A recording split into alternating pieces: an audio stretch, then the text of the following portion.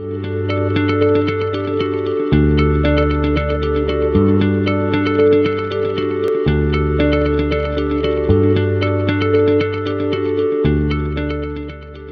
আমরা নতুন একটি জিনিস শিখব।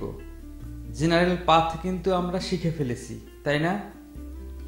যে এরকম সলিড জায়গা থাকলে এই জায়গাগুলোতে কিভাবে পাথ করতে হয় সেগুলো আমরা এখন দেখতে পারব।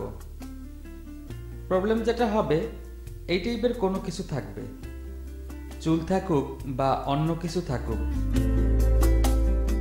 এখানে পার্থক্যটা হচ্ছে চুলের মধ্যে ব্যাকগ্রাউন্ড থেকে এগুলো দেখা যাচ্ছে। এই জায়গাটুকু কি করব? সিলেকশন নিয়ে নতুন একটা ইফেক্ট দিয়ে কাজ করব, যেটার মাধ্যমে মাথার অংশ নিয়ে আসতে পারবো এবং ভিতরের ব্যাকগ্রাউন্ডও যাতে চেঞ্জ করলে চেঞ্জ হয় সেই ব্যবস্থাটা করব। এখানে যেটা করব, সিলেকশনটা কি রকম নিতে হবে, এতটুকু পর্যন্ত যদি আমি পাথ করে নেই, আমার বাইরের সিলেকশনটা এই দিকে এসে একটু ভিতর থেকে নিব, যাতে দুইটা জিনিস কভার করে।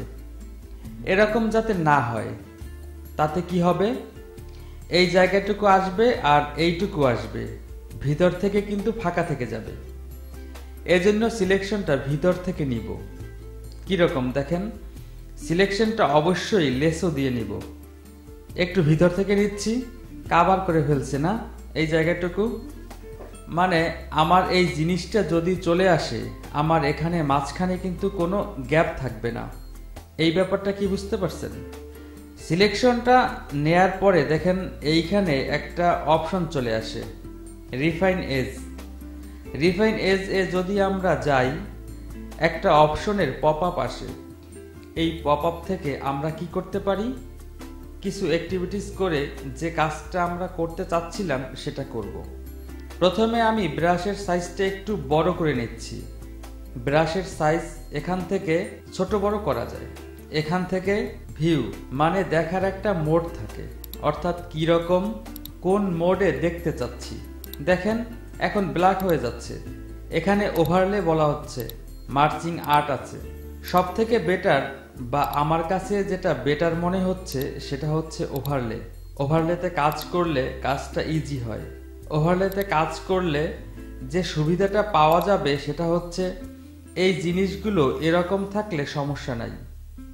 আউটপুট টু যাদের নিউ লেয়ার করা নেই, তারা নিউ লেয়ার করে নেবেন।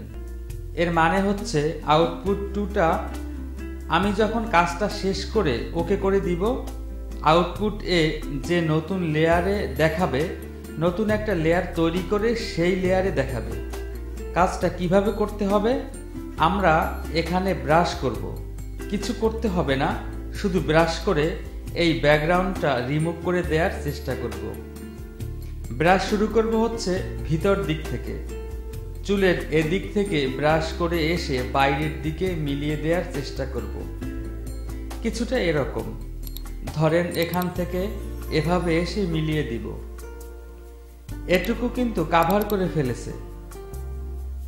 অবশ্যই প্রতিবার কাজ করার সময় যেটা মাথায় রাখবো, ভিতরের দিকে টেনে বাইরের দিকে ছেড়ে দিচ্ছি। এখানে সেটাই করলাম। ওভারলেটা কি করছে, যেখান থেকে ব্যাকগ্রাউন্ড রিমুভ হচ্ছে সে জায়গাটায় ওভারলেটা ঢুকে যাচ্ছে। খেয়াল করছেন? এই জায়গাটা একটু সাদা সাদা আছে, না হলে মোটামুটি সে কভার করেছে। এই কাজটা করার মাধ্যমে কি হচ্ছে, যে সাদা অংশটা ছিল ব্যাকগ্রাউন্ডে সে সাদা ছিল, তাই না? সাদা অংশটা সে ট্রান্সপারেন্ট করে ফেলতেছে, এক কথায় রিমুভ করে ফেলতেছে। মোটামুটি কাজ যদি শেষ করে ফেলি, তারপর আমি যদি এখান থেকে ওকে করে দেই, এই জায়গাটুকু আমি পেয়ে গেছি। এই ব্রাশটা মানে পরিমাণের থেকে বেশি করা যাবে না। বেশি করলে কি হয় দেখেন, এই জায়গাটা কি হয়ে যাচ্ছে, ট্রান্সপারেন্ট হয়ে যাচ্ছে। এখানে এই চুলগুলোর মধ্যে যদি বেশি ঘষে ফেলি, এই জায়গাগুলোও সে ট্রান্সপারেন্ট করে ফেলবে।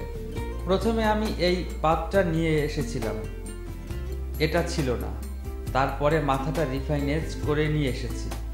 এখন মোটামুটি কিন্তু চলে এসেছে। এটার ব্যাকগ্রাউন্ড যদি চেঞ্জ করে ফেলি, এই জায়গাটুকু আমি এমনিতেই করেছিলাম। এই জায়গাটুকুতে মোটামুটি সুন্দর একটা চেঞ্জ চলে এসেছে, তাই না? পিছন থেকেও লাল অংশটুকু দেখা যাচ্ছে। এই কাজটা 100% পারফেক্ট রেজাল্ট দিবে সেটা হয়তো দিবে না, কিন্তু আমরা যতটা সূক্ষ্মভাবে কাজটা করতে পারবো কাজটার রেজাল্ট ততটা পারফেক্ট হবে।